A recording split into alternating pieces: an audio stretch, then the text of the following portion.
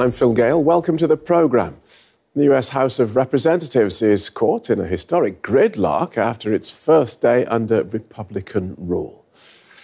Hard-right lawmakers have blocked the election of a majority leader by refusing to vote for the frontrunner, which is usually a formality.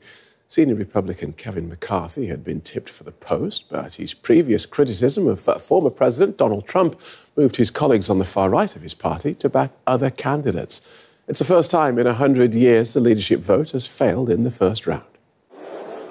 Well, Peter Mathews can guide us through this. He's Professor of Political Science at Cypress College in Long Beach, California. Welcome to DW, Professor.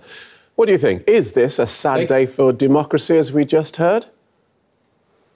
Not only sad, but it's chaotic, and it's a very dangerous situation because there's so many things threatened right now. If the Republicans cannot find a speaker or find enough votes to get the speaker in place, the United States is facing a debt ceiling crisis. So if they don't raise the debt ceiling in Congress, then what happens is the U.S. defaults on its loans. It holds back on the budgeting process. There's a lot of problems that will cause financially.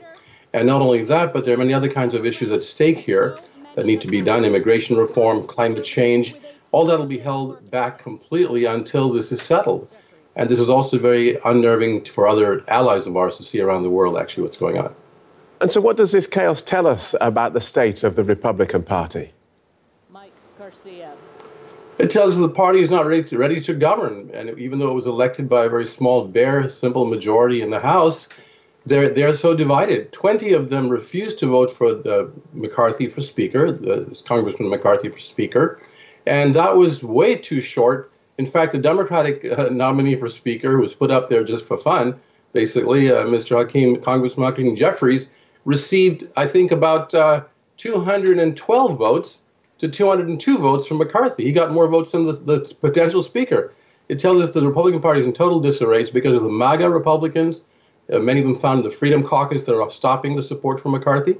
And that's also connected to President Trump. Even though President Trump supports McCarthy, it's totally chaotic in that party right now. OK, so chaos ahead. Let's deal with this problem first. Do you think McCarthy will eventually get the support he needs? That is really very difficult to say because he just doesn't have the numbers. And what's dividing these people is that the far-right Freedom Caucus members are opposing McCarthy especially. They wanted him to concede a lot of things. They said, we have to make it easier for us to be able to get the speaker to step down. It's called a vote of no confidence in Britain. But today in the United States, it's called a motion to vacate. That's what the Freedom Caucus wanted, to be able to get rid of the speaker at any time that they didn't agree with him. He wouldn't go for the full amount. He did, in fact, conceded some of that to them. He conceded, but he wouldn't go all the way to make it easier for them to get him out of office if they need to. They didn't like that. They didn't like the fact that he also started demanding committee assignments, which, of course, he's not obligated to give them.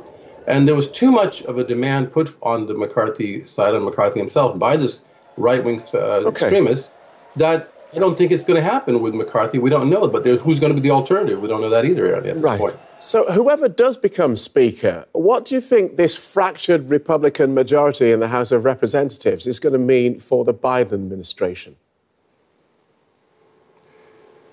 Well, that just depends. If enough moderate Republicans can be peeled away to vote with the Democrats on key issues that President Biden wants to push forth, then things will get done. But we don't know if the Republicans, the moderates, would actually join the Democrats in some key votes. For example, on the infrastructure bill that they need to get climate change under control. There's so much more to be done on the financial side and on issues like health care. We don't know if there will be enough Republicans that will join the Democrats to make a viable majority in the House to pass the laws. Right. It's not a parliamentary system, as you know. You've made that very clear, and thank you for guiding us through that. Professor Peter Mathews from Cypress College in Long Beach, California. Thank you. My pleasure. Thank you.